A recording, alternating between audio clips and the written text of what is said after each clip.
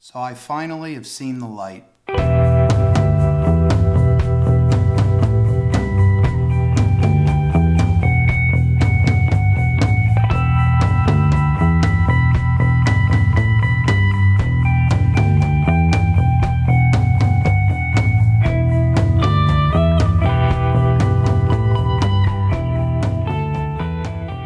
This is a video that I really intended on making back in February. And the reason was I bought a hard-hinge DSM-59 back in, I'd say, mid-February of this year. When I bought the machine, several people warned me, don't use a VFD to run this machine. You need a rotary phase converter, because with a hard-hinge DSM, you can slam it into high gear, into low gear, forward and reverse. And they said, you possibly could damage or blow up your VFD. Yikes, right? So here we go. We got to get ourselves a rotary phase converter. Now, I'm sure there's a lot of you out there who are just like I was, right? I feared rotary phase converters. Everyone that I heard was loud and clunky, and they sounded like complete junk. But seeing, American Rotary all over YouTube, and I met Chris last year at Stan's Bash, so it was pretty much a no-brainer. So I picked one up. I hooked it up because I had to basically hit the ground running. I had a series of jobs come in earlier this year. So basically I had to hook up the rotary phase converter, get the machine up and running, and get to making parts. Now that I've finished all the jobs, I cleared my plate, I got some time now. I had the rotary phase converter basically just temporarily set up in a corner. Nothing was permanent. So today, what we're going to do is we're going to mount it on the wall. I'm going to disassemble it, off camera, and then we're going to mount it as if we're doing a fresh install. But it kind of is going to be a fresh install. But we're going to put it on a board. We're going to mount it up. I'm going to show you how easy it is to hook it up, how simple it is. We'll hook it up, we'll run it, and without any more babbling, let's get started. So the model that I got here is the 80X, and it's a 10 horsepower. So when you get the box, you'll get a motor, you'll get your, the actual phase converter, and these instructions. Now when I first got mine, I hooked it up, and the motor was bad. I originally had an 8 horsepower. And I don't know if it was the bearings, there was just something wrong. It was making a screeching sound. I called up American Rotary. I mean, without a blink of an eye, they had another one shipping out, I think, the next day. They were very friendly. They were a bit apologetic that the motor was bad. You don't find that every day with with companies. So, needless to say, the customer service with American Rotary is off the charts. Really good company. They definitely care about their customers. I didn't feel rushed on the phone because I did have some questions. Called up, with sizing of the SO cord and the breaker and whatnot. I kind of read through, I read through the directions, and I just wanted to have that kind of second set of eyes. I wanted somebody to make sure, to kind of sign off on, yes, you're doing it correct.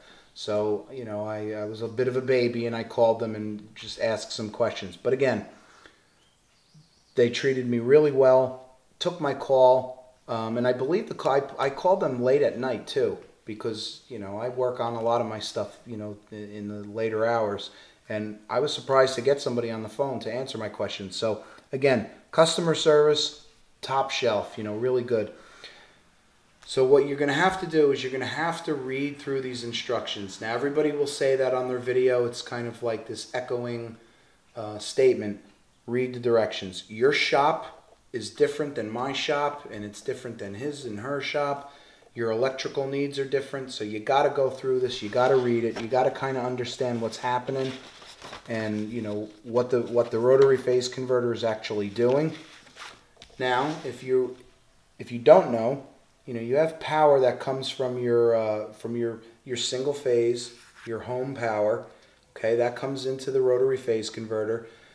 That feeds this idler motor, which generates 3-phase power back up into the unit, and then you can either feed this unit to a sub panel, and feed different machines, or you could literally just put like a plug on the end, which I did, and plug your machine right into it.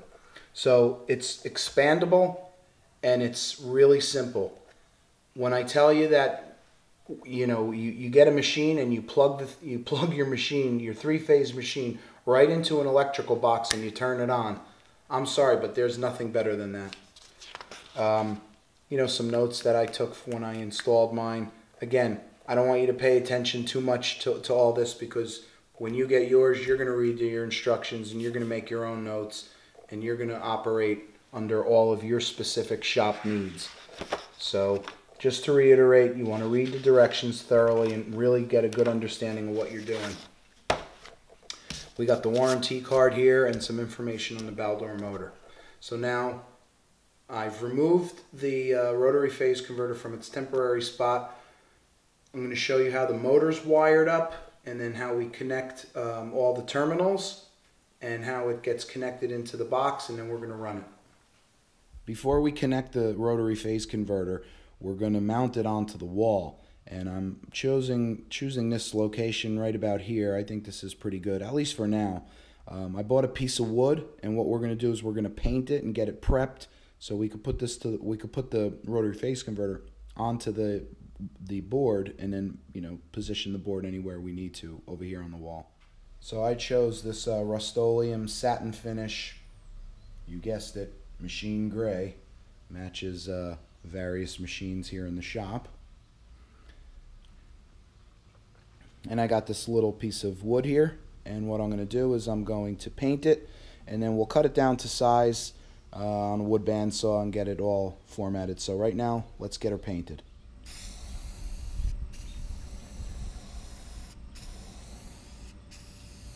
Now I'm spraying this very heavy because plywood just drinks paint right in.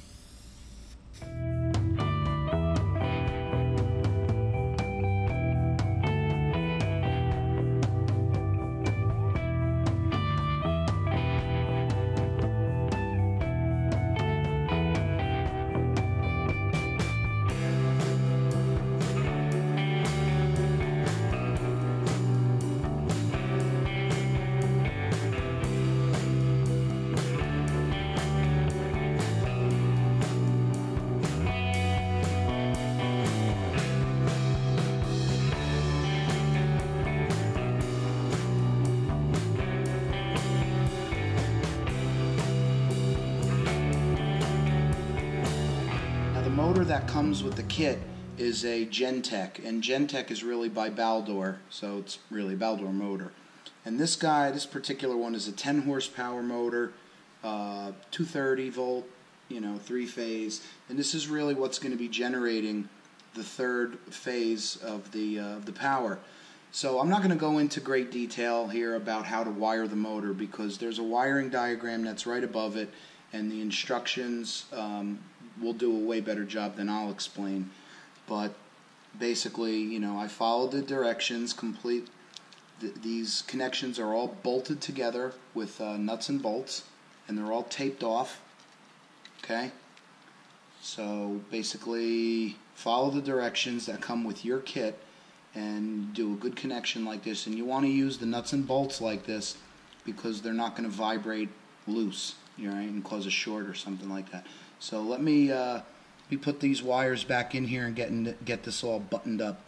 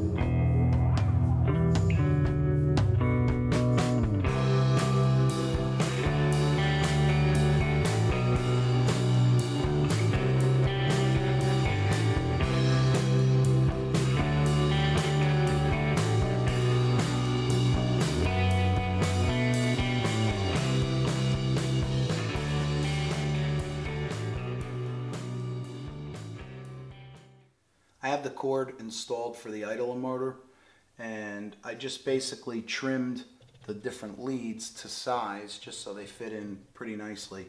So we're going to have the black go on top here, the red, and then the white, which is the third leg of the idler motor.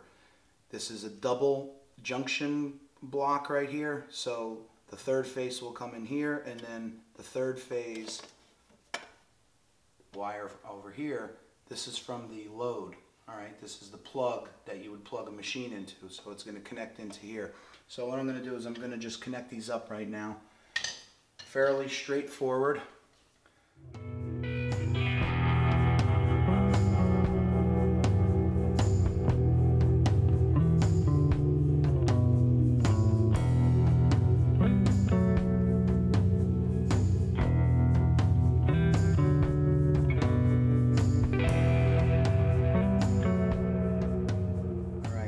So this wire right here is the third leg that comes out of the load, the three-phase load, right? That's the thing you're going to plug your machine into. In my case, it's a socket. And we're going to tighten that down nice. Now we're going to put the two grounds together.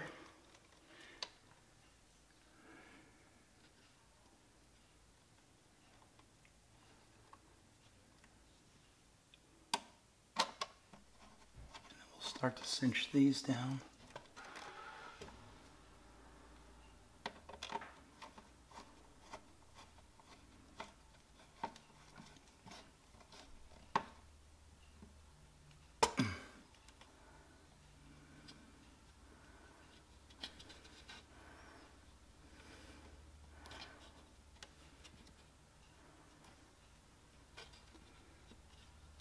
All right, that's in there nice. Yeah. Now let's get the two power leads from the load and connect them to the other side. So we got the SO cord coming down now from the breaker. It's 8 gauge, 4 wire, although I'm only using 3. I'm using a ground and I'm using the 2 hot wires. I cut the white one back. It's not even being used. So again, up here there are 2 double junction blocks, and I've chosen to use black on top, red on the bottom, just like on the other side. I think the instructions suggested that as well. But again, I read the instructions. I'm going with my kit. Your kit might be different, so this is just the way I'm doing it. And it's pretty simple. You know, we're going to put the SO cord from the breaker on the top ones, and then we're going to use the black and the red from the load on the bottom. So pretty straightforward. Let's get them connected.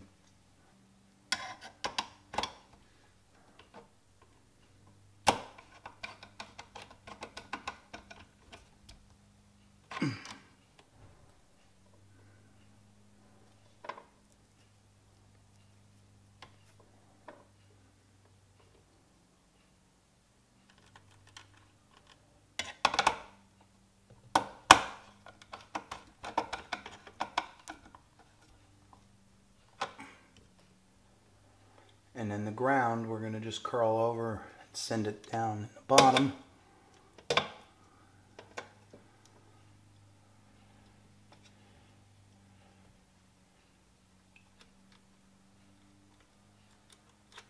don't like the way that's going in. I'm going to open it up a little bit more.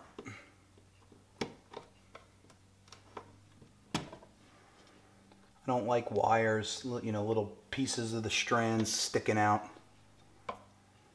It's dangerous, and it's a pet peeve of mine. There we go.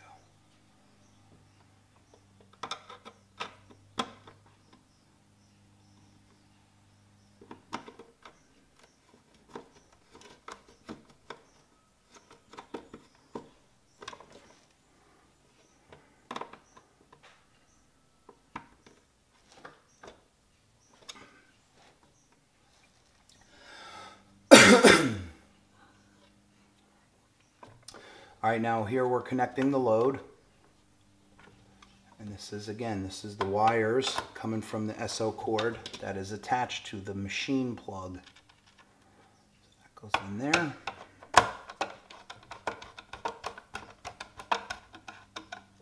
You know, I gotta say that the instructions that comes with these kits couldn't be easier. You know, very, very simple. Takes all the headaches away, takes all the worrying out. But you do gotta read the instructions, and if you have any questions, just call them up. I had a couple of questions. I spoke to Chris. Helped me out, got me on my way, clearing up some questions I had with the gauge of the SO cord. All right, so we're all connected here now. We're going to go over up to the electric box, and I'm going to pop the breaker in. We'll get the lid for this and connect, where is it? This guy right here. This is the on and off switch and the light. We'll get this connected, and we'll give it a spin. This is one of these like twist switches. Oh God, I forgot what these are called, the proper electrical term. Some kind of block, terminal block, I think that's what it's called. So we just kind of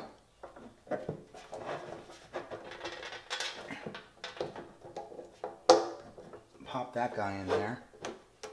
Okay, and you can see it's working when I turn it. And we put the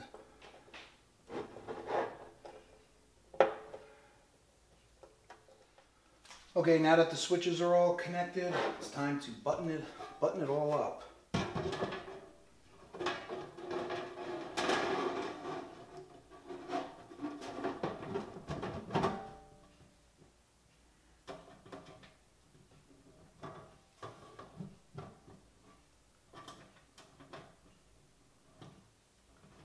Just doing this by hand, just getting one started.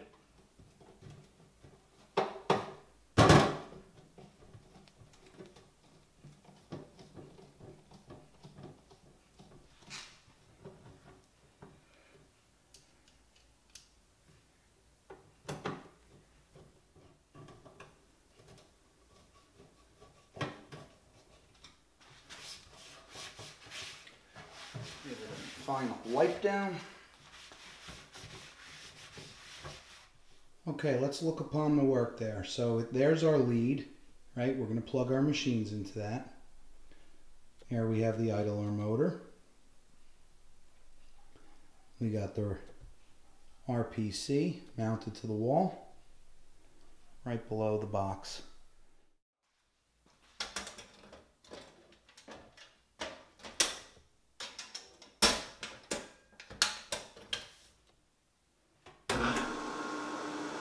Yeah, that's nice. Nice and quiet. So I'm just talking to you normal.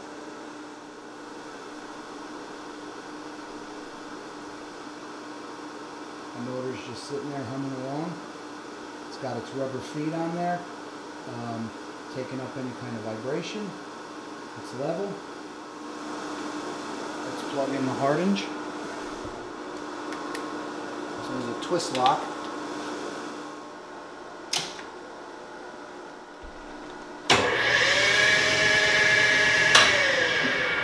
And there you have it, power. All right, guys, well, that's it, and I hope you enjoyed the video, and I actually hope that maybe if you're on the fence for rotary phase converters, or if you were dead against them, I hope this might have opened up your eyes like mine have really become. I think these things are, they're the way to go, honestly, especially from a growth perspective, because if you get a rotary phase converter, and you hook up a sub panel, you could just grow from there. You don't need separate VFDs. So again, I hope this kind of shed some light, maybe demystified a couple of things, and you know, apologies for this coming so late. Again, you know, when I got it, I had to start and make some parts. Apologies for my voice. I'm just getting over being sick. And that's about it. I hope you enjoyed the video, and we'll see you on the next one. Thanks.